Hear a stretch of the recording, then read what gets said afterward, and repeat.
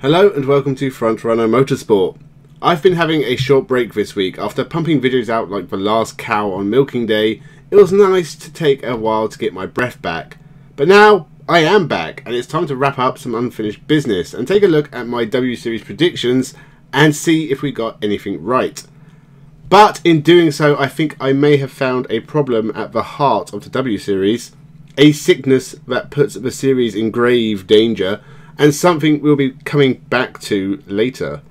And also looking at my British Touring Car predictions, because I didn't do a full prediction video for the BTCC, so I thought I might as well stick it here. So remember to subscribe and let's begin.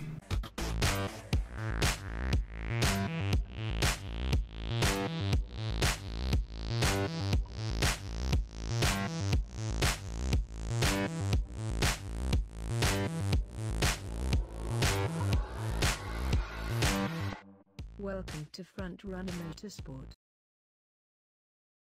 Number 18, Bruno Tomaselli. I was wrong about Tomaselli in a few ways.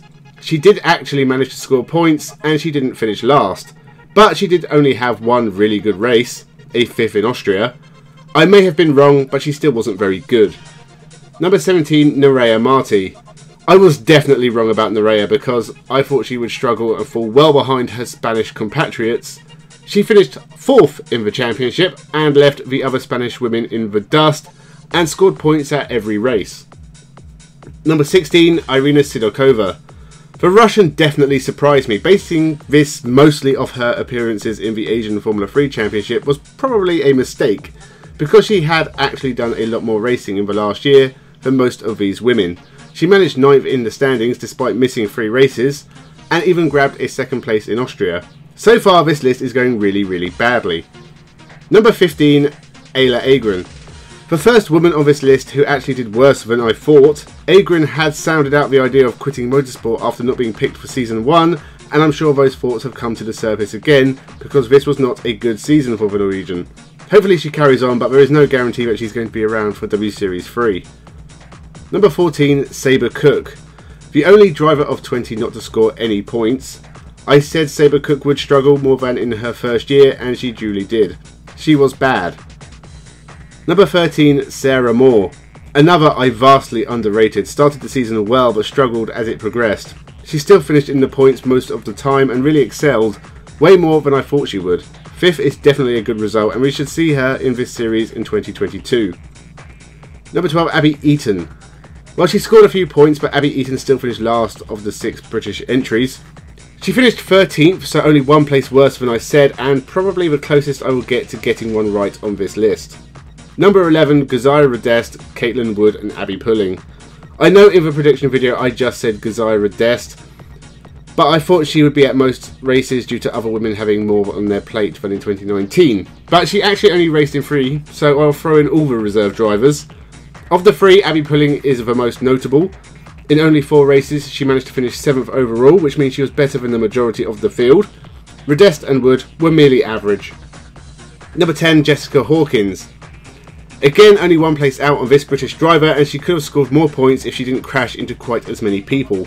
She had a decent mid-season, so if she could stop hitting people, she might have fit into the top 8 quite nicely, and was way better than her final positioning suggests. Number 9, Miki Kiyama. The Japanese driver was another big letdown, finishing 14th overall and seemed to really struggle at times. I doubt we will see her back again, but maybe she could thrive in Japan. Number 8, Vicky Pariah. What the hell went wrong here? Vicky Pariah was at least half decent in the first season of W Series. I'd understand taking a backward step, but this is full on falling down the stairs and into the basement. 1 single point. 1 point to save her from finishing last. She finished behind every part-time driver in the championship. Very poor from the Italian. Number 7, Marta Garcia. The Spaniard impressed me in the first season of W Series, taking a win at the Norris Ring, so I expected more of that. She hasn't even been close. She got a podium at Spa, and she's lucky she did, because she only finished in the points twice all year. Like many on this list, I was expecting a lot more from someone who did fairly well in year 1. Number 6, Belen Garcia. And this Spaniard was going to be my surprise of the year. She is a winner in the Spanish Formula 4 Championship, and I thought she could bring that spark here. Well, she started off well with a 4th place in race 1, but she's been mediocre for the rest of the year and finished 10th in the standings. I stand by what I said though, and I think another year will see her improve even more. Maybe she can actually finish 6th. Number 5, Alice Powell. I did not expect her to challenge for the championship, but Alice Powell has been the 2nd best driver in the series all year and is now 2nd in terms of all-time wins. It was a good year and I definitely underestimated her. She could be champion in Series 3 because she is good enough. She just has to get past Jamie Chadwick first. Number 4, Fabian Wulvrand. I don't know what happened to Fabian Wulvrand in 2021. She took a couple of podiums and seemed to be driving like a pro at times, and like someone who had severe head damage the rest of the time. She could have been a contender but ended up finishing 6th for the 2nd year in a row and will probably be 6th again in 2022. Number 3, Jamie Chadwick. And the biggest mistake, doubting that Chadwick could win a 2nd championship. I thought she might be distracted by her other projects in 2021 and doubted if the W Series was her top priority. Well, she skipped rounds of Extreme E to race in the W Series and has won a 2nd championship and may possibly be closer to a Formula 1 drive one day. Maybe. Number 2, Beitske Visser. This was a bad season for the experienced Dutch racer. I said 2nd and she actually just grabbed 8th at the final race. She was at no point a challenger in the title race, didn't finish higher than 5th all year, and only finished in the points at half the races. Visser was a top challenger in 2019, but 2021 is best forgotten forever. Number 1, Emma Kymäläinen. I think I might have been blinded by the fact I really like Emma Kymäläinen, and she maybe shouldn't have been favourite rather than someone I hoped did well. She had a good year, took another win, 5 podiums on the way to 3rd, and she wasn't that far behind Alice Powell in 2nd, but like everyone on this list, I got it wrong. So that was pretty disastrous. 0 out of 18. Start as you mean to go on, I suppose. The racing of the W Series was very entertaining, and Jamie Chadwick once again proves she should be racing in Formula 2. I almost hope we don't see her in the W Series in 2022. She has outgrown this series very quickly. She is in with a chance of a Formula 1 drive at some point in the future, and this is where we get to the problem I talked about in the introduction. You see, the top 8 drivers automatically get invited back for 2022, and most of the top 8 are quite old. Only 4 are under 25, and whilst Abby Pulling and Nerea Marti are under 20, Emma Kymäläinen is over 30. Now, I said a long time ago in about the 3rd or 4th video on this channel that this series will be classed as a failure if no one ends up in Formula 1 eventually. Now, it's not completely out of the question, especially when it comes to Jamie Chadwick, but a lot of these women have no chance of getting into Formula 1.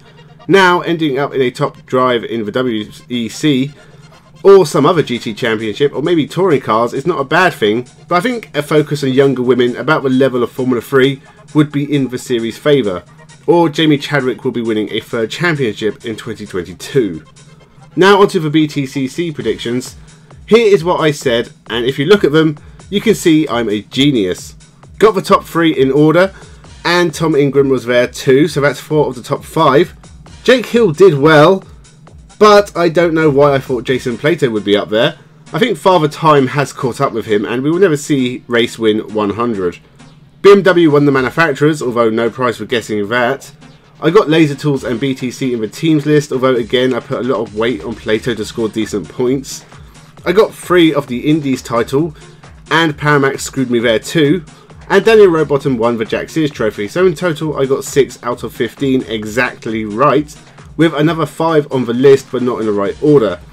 If you take the Paramax drivers out, I'm pretty much there, frankly. So apparently I know the British Touring Car Championship like the back of my hand. Also, I predicted that Andy Neate would be terrible, and guess what? So that is a roundup of predictions I made about W Series and the British Touring Cars. Failed completely on the W Series, and didn't do half bad on the BTCC. I'll do it again next year, I'm sure. In fact, I predict it. No Motorsport roundup this week because frankly there wasn't a lot going on. Super Formula came to an end, but Tomoki Najiri was already champion anyway. Kobayashi, Lopez and Conway won in Bahrain in the WEC and have almost secured the title. They just need to finish 2nd in a race with 2 competitive cars. If they fail, they should be shot. V8 Supercars returned and Van Gisbergen has a massive lead now. I'll probably do a roundup next week because there is a bit more going on. We have the final round of WEC, more V8 Supercars, the penultimate round of the World Touring Cars, Super GT and Formula 1. So make sure you subscribe for more content, leave a like and tell a friend, leave your thoughts in the comments below. Thank you for watching and have a good one.